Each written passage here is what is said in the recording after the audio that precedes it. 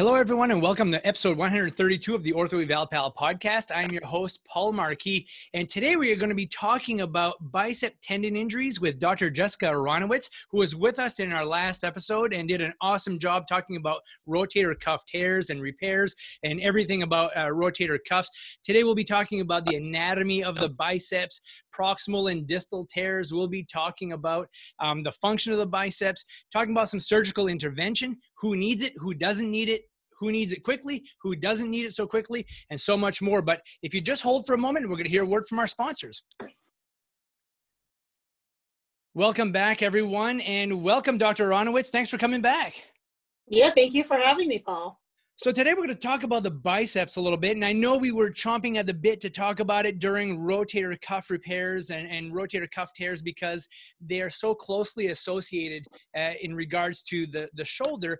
Today I'd like to talk a little bit about, the proximal end of the biceps, the distal end, and let's start with some anatomy. What do we need to be looking at here when we are talking about the biceps? What makes the long head so much different than the short head and distal to proximal? Okay, so that's a great question to start out with. The biceps, bi means two. So we all know that we have the biceps muscle belly in our arm. As we go north toward the shoulder, the short head of the biceps is very thick and inserts outside of the shoulder on a bone called the coracoid. So it's an extra-articular structure. And it's very wide and strong, and is actually the stronger part of the two when we're discussing the proximal attachment. The long head of the biceps goes up toward the shoulder through the intertubercular groove and then courses medially. It kind of takes a little bit of a sharp turn as it goes through the rotator interval, which is an area between the upper border of the subscapularis and the leading edge of the supraspinatus. And then it goes intra-articularly and inserts at the superior portion of the glenoid called the supraglenoid tubercle, where it then becomes part of the superior labrum. So they're very different structures, and at the time of surgery, when we do a shoulder arthroscopy and the bicep tendon is present, it is very easily identifiable. The short head of the biceps I see during open shoulder procedures, but never during an arthroscopic procedure. Yeah, and I'm glad that you mentioned that part of that long head of the biceps goes through the capsule and becomes intra-articular, because when I see a patient after they've had an injection, I always make sure I find out where that injection was, if it was intra-articular versus extra-articular, so we can identify which structures could be involved. And to me, an injection is very diagnostic, whereas to the patient, it can be very curative. But if they have an injection and it's intra-articular and they really get no relief from that, it tells me a little something. It tells me that we're probably dealing with an extra-articular aspect of the biceps and or another part of the rotator cuff. And so I'm glad that you mentioned that it's not just extra or intra-articular. Right, exactly. And so let's talk a little bit about the function of the biceps. Some people say if you can open up a dozen books, half of them will say that the biceps is a major elbow flexor, and others will say it's a primary forearm supinator. I'd like to get your take on it, which you think is primary. Right. So I think that it is a supinator, especially when we talk about the distal biceps. So overall, I think it's a supinator, and then an elbow flexor. I think it's also a pain generator in the shoulder. And I think that there's been a lot of question and studies more recently about the function of the long head of the biceps. And I know we'll get into the pathology and treatment of this, but in terms of it being a humeral head depressor, I think in certain situations that is true, maybe in our throwing athletes and things like that, where it is much more of a critical structure. But a lot of people think that it's more of a vestigial structure now. And in terms of, if you see any gross anatomy of the rotator cuff versus the biceps tendon is so much thinner that I really don't necessarily believe that in the vast majority of my patients, it is actually serving as a depressor or some sort of support structure. It just, to me, based on what I've seen, it doesn't really make a whole lot of sense. I think in certain populations it does. So I would say supinator, flexor, and then thereafter would be stabilizer. Yeah. Can you talk a little bit about the distal biceps, where it inserts, and are there two heads to the distal insertion of the biceps, or just one? Yes. So unlike, so the proximal biceps, there are very clearly, they literally head in two separate paths. And they are many centimeters apart. Distally, the insertion is there are two separate heads, but it's much more confluent. And it inserts on the radial tuberosity, and it's a very thin but stout insertion. And because it is a single insertion there, we treat those injuries and ruptures a lot differently than we do of a proximal tear involving the long head of the biceps. So the anatomy is quite variable when you compare the proximal anatomy and the distal anatomy. There's been some attention about the two heads. I think that most of us distally fix it as one structure with good results supporting that treatment.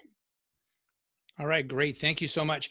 Now, while we're on the topic of anatomy, I'd just like to throw in there that the biceps is innervated by C5 and C6. And I think this is very important, especially for people who are evaluating patients who don't have a real specific mechanism, but they might complain of anterior shoulder pain.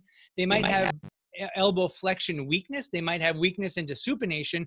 And just recently I had a patient who was lifting something, and it really wasn't the shoulder. He had no immediate pain in the shoulder until the next day. Started to have some neck pain, shoulder pain that lasted about a week and a half. And it just progressively got worse, and he just progressively got weaker. And it was suspected that he had a biceps and or rotator cuff injury. But when we took a look at him, he ended up having a C5 nerve root compression, causing the same type of presentation, this loss, this real weak bicep, elbow flexion, and real weak supination. And so I think we need to keep that in the back of our minds when we see somebody who comes in with maybe some painless weakness, or they didn't have any bruising, or any mechanism of injury. And one of the other things I want to talk about is bruising after a long head bicep rupture. I find it very, very rare that people who tear their rotator cuffs have bruising in the shoulder. So when I see bruising in the anterior aspect of the arm, I'm always suspicious of a biceps rupture and or a fracture. Would you agree with that, Dr. Aronowitz? Yes, yeah, definitely. I agree about the comments about the rotator cuff. And then, yes, for some reason, there is some bruising, and that tends to go along the anterior portion of the arm, maybe a little bit medially. And then certainly with distal biceps ruptures, some bruising right on the medial part of the proximal forearm is actually one of the classic findings associated with that injury. And I think you're absolutely right between discerning between that and a fracture. And typically by history and then maybe other components of the physical exam, you'd be able to distinguish between those two. And then certainly an x-ray would be the final component of that evaluation. Yeah, great. The other thing I like to mention at this stage here is that when I'm trying to identify if a person has, let's say, a biceps tendonitis versus a rotator cuff tendonitis, I mean, we do all the special tests and whatnot, but when it comes to palpating, the important thing is finding the groove, the bicipital groove, palpating that, see if there's tenderness there. The rotator cuff insertion is not too far off from there. So a lot of people mix the two of them up, and oftentimes they are both inflamed. They're both irritated. You kind of treat them the same way. But when I feel like it's not a rotator cuff and just a biceps issue, I'll palpate down the biceps, and they'll continue to have pain closer toward that musculotendinous junction, typically with people with a biceps tendonitis. Would you agree with that? Yeah, I absolutely agree. I think, anatomically, those structures are adjacent when we talk about the biceps and then the anterior part of the supraspinatus. But palpating down the groove and if you can't palpate their groove, if they're a bigger patient, that can be very hard. But I think that biceps pain certainly tends to be more anterior, whereas cuff pain tends to be more lateral. But again, as you mentioned, and I completely agree, a lot of times, more often than not, it can be a combination of both. And so it is hard to distinguish the two clinically. Yeah. You mentioned earlier that the long head of the biceps attaches to the supraglenoid tubercle, but also has an attachment to the labrum. Now, talk to me about why you would do a tenotomy, let's say, or maybe a tenodesis on somebody who has a labral injury And it seems like we're seeing that a lot more now. Way back when I first started treating patients, which was probably by the time you were born, we didn't see that. They were fixing slap tears and labral tears and leaving that bicep there. Tell me why that's shifting and changing now. Yeah, so this is something that has shifted even over my career, where I think they did a study of the people that were submitting their cases for board certification. This is, say, a decade ago now. And doing a slap repair was actually one of the most common, along with a partial meniscectomy, one of the most common procedures on board applicants. And now it is definitely not. And I think that it's fallen out of favor in certain patient populations. But the answer is that it has fallen out of favor because we're seeing a lot of patients do poorly after that operation when the indications weren't exactly correct. Primarily ongoing pain and stiffness. And then when people went back in and they did a tenotomy or a tenodesis and got rid of the intra-articular portion of the biceps, the patients did very well. And so the indications for performing a formal slap repair have really narrowed. And I would say that in my practice, and certainly someone that is over 40, or certainly over 45, over 40, with a sort of a degenerative slap tear, the literature and my results would support performing a biceps tendon operation instead of a formal slap repair. That is a lot different than a college athlete, a throwing athlete, someone in their 20s, someone who has a labral tear with instability that extends into the superior labrum. So these are different pathologies, and I know we could probably do a whole podcast on just labral tears. But the bottom line is that what people found was that the tenotomy or tenodesis was the revision operation for a failed slap repair, and patients were doing very well. So then people just started doing that as the index operation, and people were doing really well. So, that's my procedure of choice, and again, in the right patient population. And typically this is a degenerative labral tear that's found in conjunction with maybe rotator cuff pathology or something like that. And so I do treat that with a biceps tendon procedure instead. And I think the major risks that we found is stiffness is the major risk of doing a slap repair in perhaps the incorrect patient, and then continued pain. And a lot of times they can have pain into their biceps, and that's definitely treated very nicely with a biceps tendon procedure.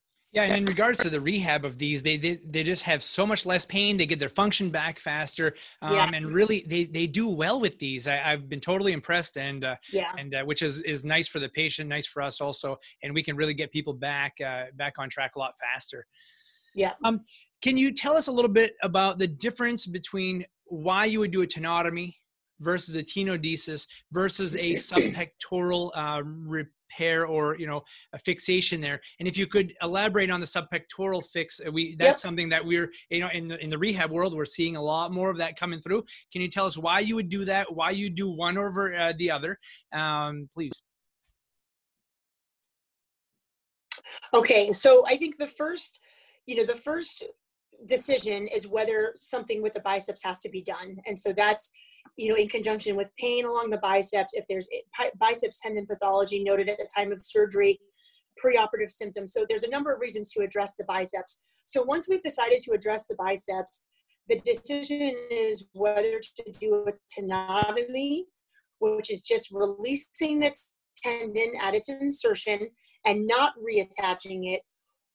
And I will tell you that there are certain surgeons that will only do one of that. They only do tenotomies, or they only do tenodeses. I do both, and both with actually a fair number of frequency, and I tailor it to the patient. And I think one major thing with this, and if you look at any studies and literature and people talking about it, if there's all these studies showing something, there tends to be variable results. And so people have had a hard time proving if one is better than the other in terms of both of them. So one issue is cosmesis. So with a tenotomy, there is a higher chance of having some sort of bulge-like deformity. And there are times that bothers a patient. If it does, that's a reason to do a tenodesis. There are some studies that show that there is slightly better function with a tenodesis.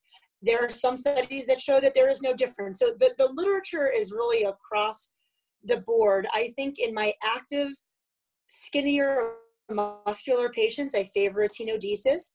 But in older, more sedentary patients that are, obese and things like that, I think a tenotomy is a perfectly acceptable operation. And so I tailor it to the patient. I talk to them about both, and we make an informed decision together.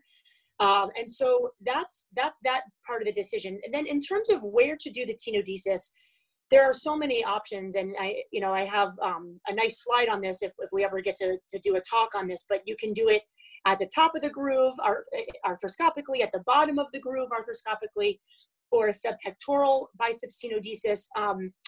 My go-to tenodesis is a subpec operation, and I do that for a number of reasons. One, it really gets the whole biceps out of the groove, and if we believe that it can be a pain generator in the groove, then by getting it out of the groove and anchoring it right underneath the insertion of the pec tendon, you therefore eliminate any future pain generators. And so I do like that technique. It's also a very reproducible technique. And not only that, but I see the whole tendon. So there was a study done in the Arthroscopy Journal where if you look at the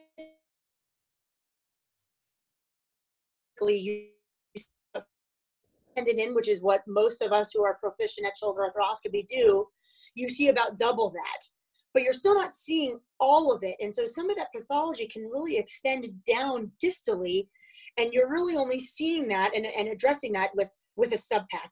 But that being said, that there are times where if I do a tenodesis because of a slap tear or because of issues in regards to the rotator cuff repair, I do an arthroscopic tenodesis where I put it right at the top of the groove.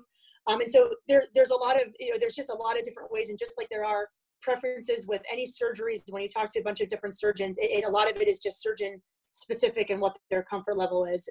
But I do think the subpec is a nice technique for the reasons I've mentioned, and it involves just a little, I do it with basically a 2-centimeter incision right in the axilla. It tends to heal up very well, and patients have been quite happy with that operation. Yeah. Great.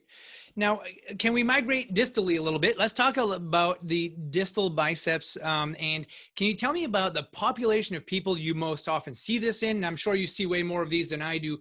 And what is the most common mechanism of injury when people tear their distal biceps? Right. So this is the way I was trained, and I believe this is one of those over the phone diagnoses. So I would say 99% fall into this category. So there are outliers, but it most often is men. I'd say between 30 and 60 years old, and they are lifting something. So I've had more now recently that have had it because of a fall, but the majority, they're lifting something. They're moving their dishwasher out, or they're moving a couch, or lifting a mattress. They're lifting their snowmobile to get it on their trailer, and they feel a pop. And they notice something right away. Something doesn't feel right. And that is the classic history for a distal biceps tendon rupture. Out of all of the ones I have fixed, I've seen one in a woman. So that's, probably 1 or 2%, which is a reflection of the literature as well. And they typically present with a sensation of it not feeling right. They have a deformity. Now the muscle contracts proximally now because it's been the distal biceps that's torn. And I will tell you that after the first day or two, pain is not the first thing that comes to mind. They don't say, oh, this hurts so much. It's that it doesn't feel quite right. They don't have the grip strength and the lifting, and it just doesn't feel right, is what they most often tell me. But based on the history, and then I have 1 or 2 quick physical exam maneuvers that have very high sensitivity at detecting this. And then, an MRI can be added in as a diagnostic tool, but it really is one of those classic histories. It's almost, kind of analogous to an ACL type injury that you know it before you see it, you know it when you hear about it. Yeah. So tell me, what is your favorite test, your favorite special test for this? Yeah. Can you explain it for the listeners? Now, some of the people will be watching this on YouTube, but some will be just listening to this. So if you could give a description, that'd be great. Right. So the go-to test that was actually developed and described by my mentor, Dr. Sean O'Driscoll at the Mayo Clinic, is called the hook test. And so this is after I examine them and take a look at their skin. This is the next thing I do. And I always start with the other side. So it's nice to just start with the uninvolved side to feel an intact tendon. I have the patient look at their hand. So I'm standing up in front of the patient and I have them look at their hand. And you can do this on yourself. If you take your index finger of your other side and you hook it around where the biceps tendon should be from lateral to medial. Okay, so you go on top of the tendon and you should be able to hook the tendon almost like a coat hanger hanging on. And you do that on the good side first, and then you feel the affected side, and you will notice something right away when you don't feel something. Typically, you go, oh, that feels different, and you can't hook it. And the next structure you're feeling is the brachialis, which feels completely different than an intact biceps tendon. And so that is the single best. If you have 30 seconds to do a physical exam, do that test. You can look it up very easily, but it is a very reliable. It has, I think, 100% sensitivity in regards to picking up distal biceps tendon ruptures. Yep. That's great. I love that test. It works really, really well. And I think I've even seen a study where it proved that it was even more effective at identifying a distal tear than an MRI. It's got this huge sensitivity and specificity to it, and it's wonderful. And just for those who are listening, and Dr. Aronowitz said, you're looking at your hand, your arm is up, so you're abducted, your shoulder's abducted about 90 degrees, your elbow is at about 60 to 90 degrees, and you're looking at the palm of your hand when you're performing this test.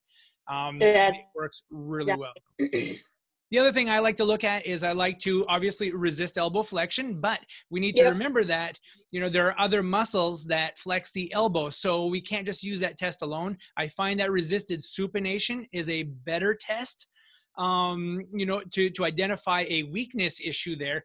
And the other thing that I like to do when somebody has a really large arm and it's hard to get, a good feel either proximally or distally, what I will do is I will resist supination and elbow flexion at the same time, and I will grab a hold of the muscle belly and move it side to side. And I'll do it on the other side. And on one side, it'll be nice and solid. On the ruptured side, it will be sloppy and move laterally and medially. It's something that I just kind of made up myself. And I find that helps, especially with more obese patients. If they're a little more, mesomorphic, ectomorphic, then it's easy to see, it's easy to tell. You can see the bruising and you can see what's going on there.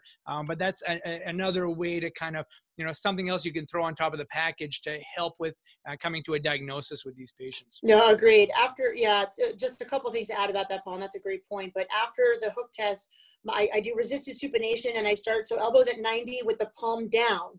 And I ask them to turn their palm up against resistance. And so that's one thing. And then the other, just to very briefly mention, a partial tear. So if you feel the tendon intact on the hook test, but it hurts, and you can actually you can palpate the tendon insertion, and they have pain, and then they have pain with resisted supination, then I'm thinking more along the lines of a partial tear, and that's obviously a different set of pathology than a full tear, or a complete distal biceps rupture. But that is also something in my differential diagnosis. Yes. And if they have pain with resistance, it's more apt to be a partial. Usually complete ruptures of just about anything seem to be less painful. These massive rotator cuff tears are less painful. Large bicep ruptures, quad ruptures are really not that painful when you resist them. They just can't do it. So it becomes more like a almost painless weakness type of issue if they're completely ruptured. So great. Those are great points. Now, I'm going to throw two questions into one here. When somebody ruptures their distal biceps versus their proximal biceps, let's talk about the timeline in when you should repair these. It's a young individual, that they need their arm to function quite a bit. Talk about the timeline. Like, it's important that when we recognize them as physical therapists or primary care providers, that we don't just kind of sit on these things, I understand. So can you tell us a little bit about your thoughts on how quickly we should get these over to somebody who specializes in, fixing these things. Right. So these are two completely separate injuries. And so I would tell you that most surgeons do not routinely fix proximal biceps tendon ruptures. And the reason is that the degree of the retraction down the arm can be so substantial. I have seen in second opinions incisions that go down the whole arm just to you're finding a shred of a tendon that was degenerative anyway, and then you're trying to reapproximate the tension. And because you still have the short head intact, the shoulder functions well. So if they can get over that initial discomfort and the cosmetic concerns, really not many people acutely fix proximal biceps. And I know a lot of times patients are really surprised to hear that. And as therapists and everybody should know that it's just a completely different circumstance than a distal biceps, where again, the tendon is one unit. And so it greatly affects function. Without surgery, and this has been shown in more than one study, but without surgery in a distal biceps, you can expect about 50% supination loss, about 30% flexion loss, and 15% weakness in grip and loss of endurance. And so, most of us, if someone is active and healthy and they've ruptured their distal biceps, most of us recommend fixing them. And unfortunately, it's a pretty time-sensitive surgery, and we know that the results and the complications are results are best and the complications are least when we get to it within 3 weeks. So I really try to do these within 3 weeks of the injury. The next timeline would be under 6 weeks, and once you get out from 6 weeks, and I've been down this road, it gets very scarred in. The risk of damage to nerves and having a tensioned repair really increases dramatically in a short amount of time.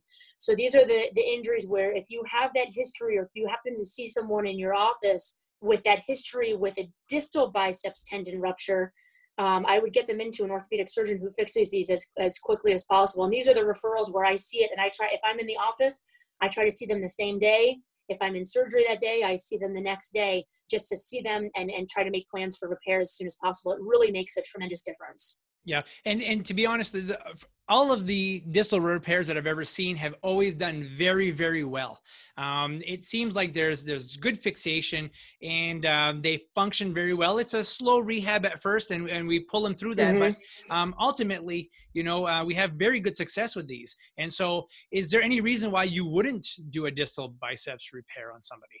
Right. Well, interestingly, I just had a patient decline surgery, and he felt a young, healthy guy, and he felt that even a few days after the injury, his elbow was functioning at a level that was appropriate for him. I counseled him that might not be the case long term. I think in more of an elderly population, or if someone has substantial comorbidities, perhaps not fixing it. The most common complications can be numbness on the lateral aspect of the arm.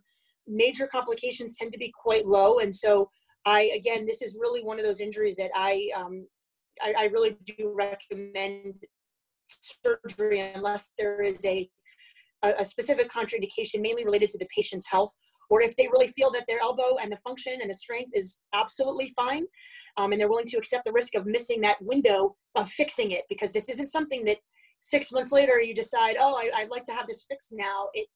It really becomes a much more complex situation, and the outcomes are not nearly as good as when you fix these right away.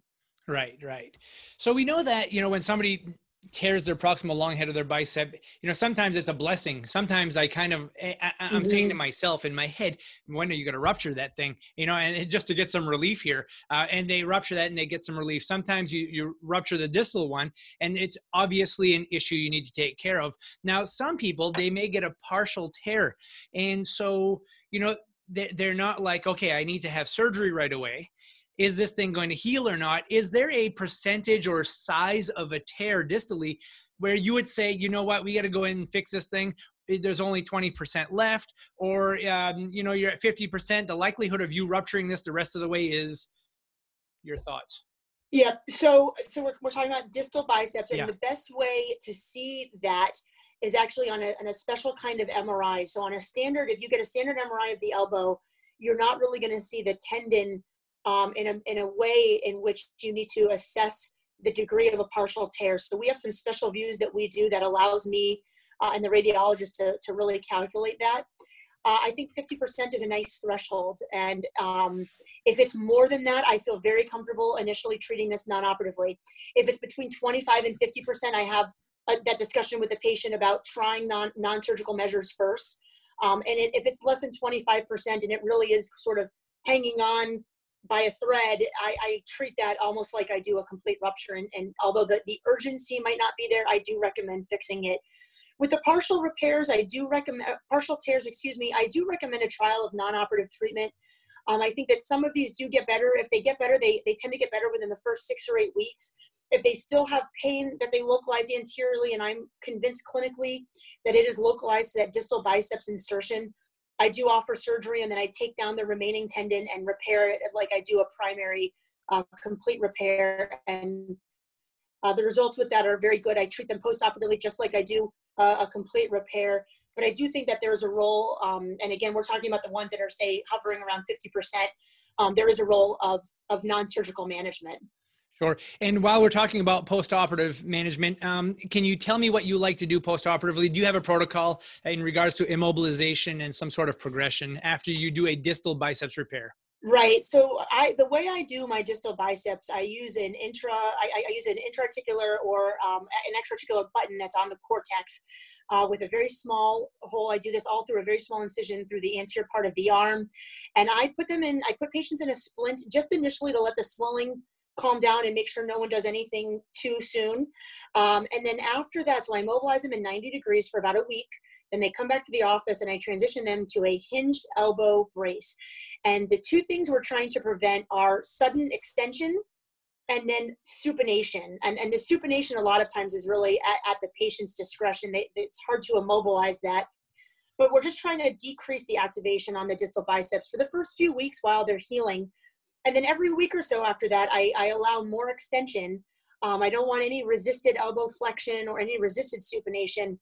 Really for the first couple of months, and then progress from there. And I find, unlike cuff repairs, this is an operation that patients really quickly start feeling good and want to start doing things, and I'm holding them back versus our rotator cuff repair patients where even 6-8 weeks out, they don't necessarily want to be lifting their arm up overhead and doing things. And I would say by about 3 or 4 months, these distal biceps patients are doing very well. And by 6 months, they've, it's almost like a normal, it is almost like a normal elbow again. Yeah, I think it's very important as far as the rehab part. When you see these patients, that you demonstrate to them, what you should not be doing. The do's and don'ts are very, very important.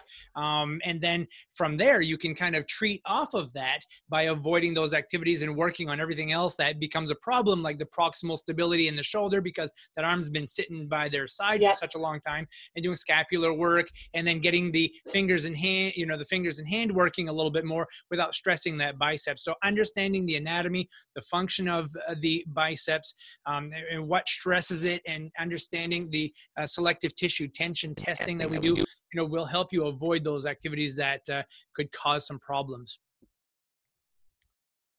Yeah, exactly. And we know the re-rupture rate with these is actually very low. I mean, there are studies that show it's around 2%. If it does happen, it tends to happen early within the first 3 months. And so if we can get patients through that initial post-operative window, the rate of re-rupture is very low. So that's why I tend to be, I don't know if it's more cautious, but I've had very good success with the post-operative protocol that I've had. And so I plan on sticking with it. There are some people that move patients very early on. I think that there's certainly a role to be said, even just for letting the soft tissues calm down after surgery.